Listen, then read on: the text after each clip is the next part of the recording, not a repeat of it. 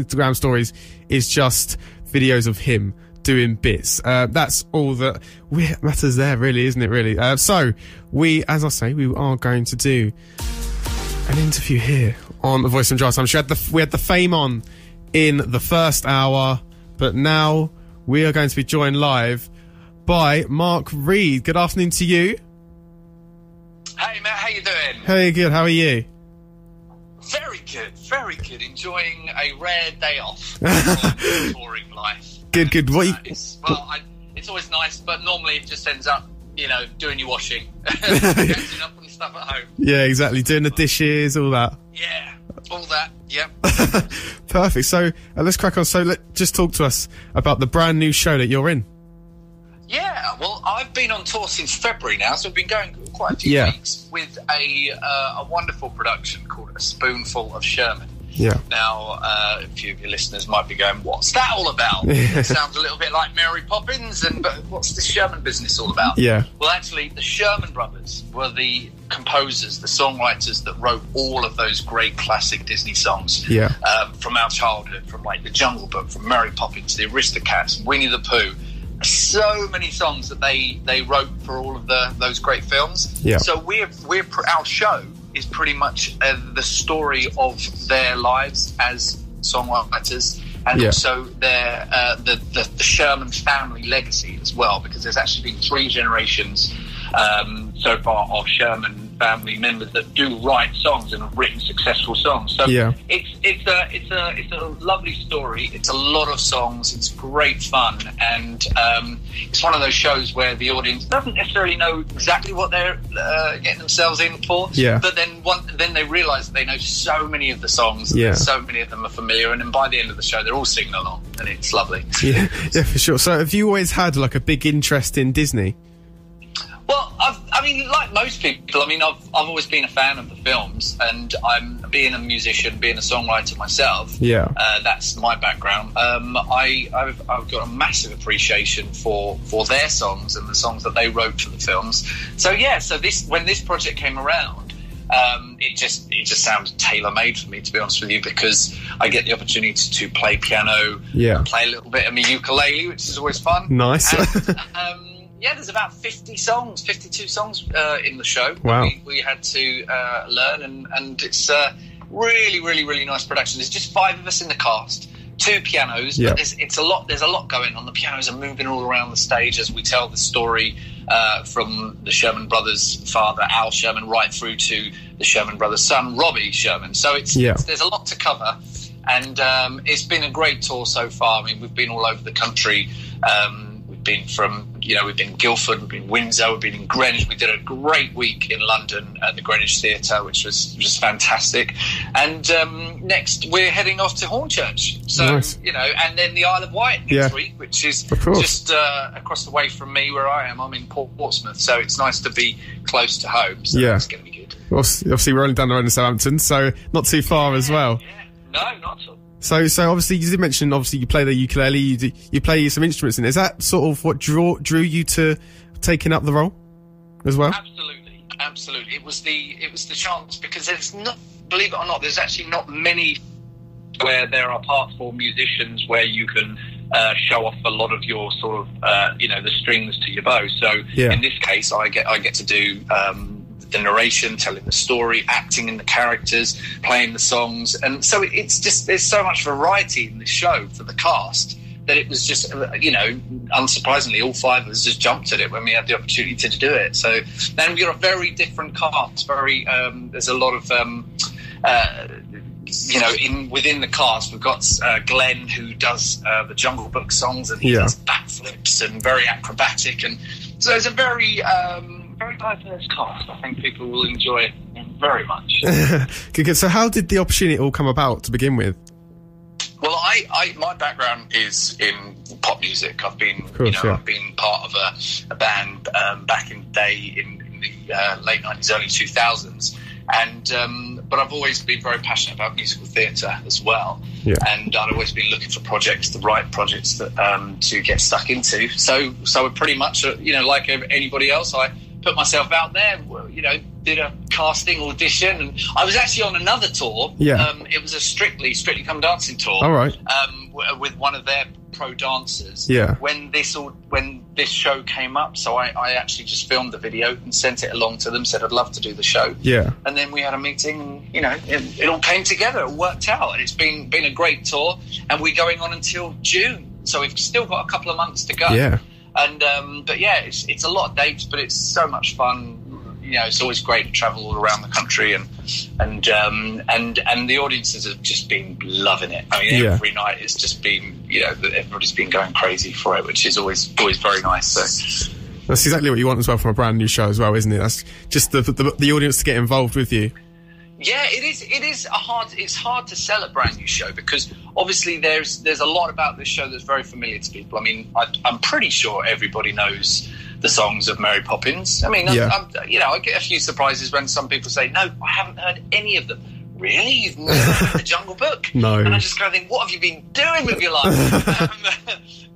So I'm pretty sure everybody knows the songs, but still, it is something new, and it's presented in a very fresh way, and telling a story that some people may not be familiar with. So but yeah, it's a wonderful show, and it's really finding its audience, and everybody that's coming along to see it is really loving it and spreading the word. So I think it's just it's the beginning for this show, because it's just going to get bigger and bigger as we go.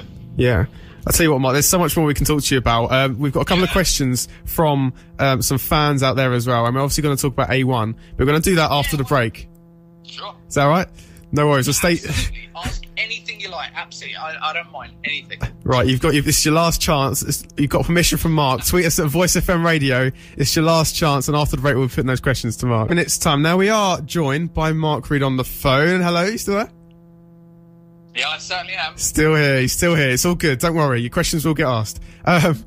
Right. So I just want to touch on your time on A1. Obviously, speak to us about how that was, and also winning a Brit Award. Yeah. Although our Brit Awards actually look like awards. They look a bit more sort of like doorstops now.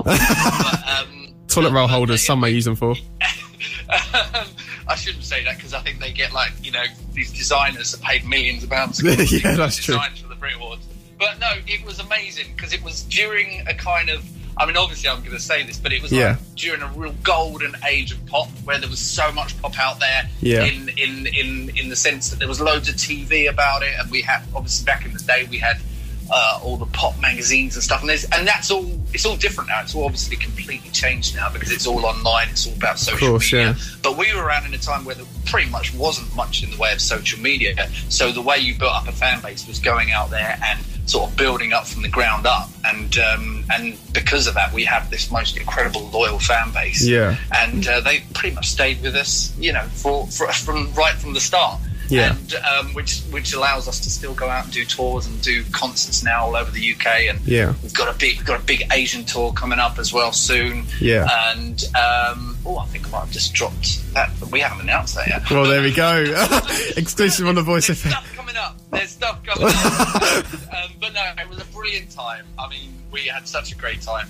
We started in 1998, and our first single went to #6, which was just, I remember the first time we heard the record on the radio. Yeah. And it was just like the most amazing thing. And then it just went from there, went up to then 5, and then we went to #1, and then #1 again. And it was a really, really crazy time, when we all speak to each other now and say, at the time, we just didn't really get the opportunity to really appreciate it, because there was so much going on. Yeah, for sure. So now every time we get together now, we really appreciate, what we've had and what we get the opportunity to do. It's brilliant. And winning a Brit was a little bit unexpected, but very much appreciated, because it was the public vote. So every time the public comes through and votes for their favourite band, I mean, we really, really appreciated that. And still to this day, it's amazing. And it needs polish every now and again, because it gets very dusty. And but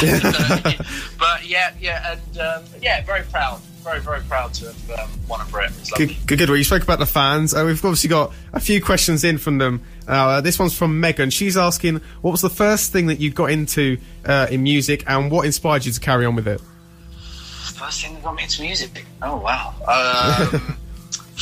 Well, I pretty much started playing piano from the age of 3. I mean, as soon as I could climb up on the piano stool, I was away. And both my parents are very musical as well. My dad plays guitar, he's an amazing guitarist. My mum's a great pianist and drummer and singer. So I think it was pretty much, inevitable from the start that I would be in music in some way. But yeah, and also my granddad was a performer as well. So I think it was pretty much having such a musical family, and my brother, who's a DJ, is a brilliant DJ. He would always play me the next big thing, and all that, and he would open my eyes and ears to a world of music that I was not familiar with, and just with that combination, I mean, I was just pretty much hooked, from a really young age, and it stayed the same ever since. I mean, I'm just as passionate about music as I ever have been. So. Yeah, we got a question from Christine and Jane, both asking the same thing. What song of the Sherman Brothers would you choose to describe your childhood, and what would be your favourite? To describe my childhood? Yeah. Well, the one that's most reminiscent of my childhood is the Step in Time from Mary Poppins. Yeah. I've always loved that. I mean, when I think of that film, I think of all the chimney sweeps on the roof going, the step in time, the step in time, yeah. You need a reason. So that one just really jumps out at me as one of my favourites growing up. Of course, yeah. How about yourself, Matt? What's your favourite Disney classics? I'm putting you on the spot now. You have put me on the spot. There's so many. I mean, everyone does love a bit of Mary Poppins, obviously. Yes, they do. They do. But, I mean, can I say Chick Chick Bang Bang? Does that... Yeah, you can. Does that count? Can. That covers as well, because we, in the second act of the show, because obviously the first act, we end with all the Mary Poppins numbers, hit after hit after hit, and then the second act, we end with all the Chitty numbers, which also the Sherman Brothers wrote as well. So, okay, so that's your favourite. Good choice. Yeah, thank you. The bamboo. Exactly. The child catcher still gets to me, though. I'm so... Oh, yeah. Yeah, it's very strange. Very strange. I think we've got time for just one more. This is from Gemma. She's asking, what do you do to relax before performing on stage? I've got a few weird little rituals. I eat fresh ginger. Interesting. It's really good. I literally just chew it, and even though that's pretty gross because it's burns your mouth up and stuff, but I eat lots of fresh ginger. And believe it or not, I heard this from Celine Dion, actually. Right. Salt and vinegar crisps. Really good for singing. I've had some today. You have? Well, how's it going? Give us a tune. See? I mean, before you'd had those crisps, it would have just been all over the place. There we go. But no, apparently it's the oil and the vinegar. It's really good for your throat and before singing. So there's my strange little... I mean, I know that's not really relaxing, but, just waiting in the dressing room and psyching myself up ready for the show. Yeah. And I quite like to be surprised and not really look out into the audience. I remember when we used to do gigs with A1, Ben would always have a look at the audience before we go out. Oh, really? No matter how many people there are, I just love to be surprised. So the moment you come on stage is the first time that you really soak it all up and see who's out there, and that's what I like to do. So. Yeah, exactly. Mark, I think we could probably talk all day. I know I've got a lot of rabbit. I apologise. That's absolutely fine. But thank you so much for talking to me today. It's been a lot of fun, and I'm sure, again, as I say, we could talk about a lot of things for most of the day if we had time. Absolutely. Well, can I just remind everybody, we're going to be at the Shanklin Theatre on the Isle of Wight next week from the 18th to the 20th. So obviously we would love to see you there. If you fancy jumping on a ferry and come along to see us, we'll be there. Exactly. There we go. Thank you so much. We said we were going to end with an A1 track. We found Caught in the Middle.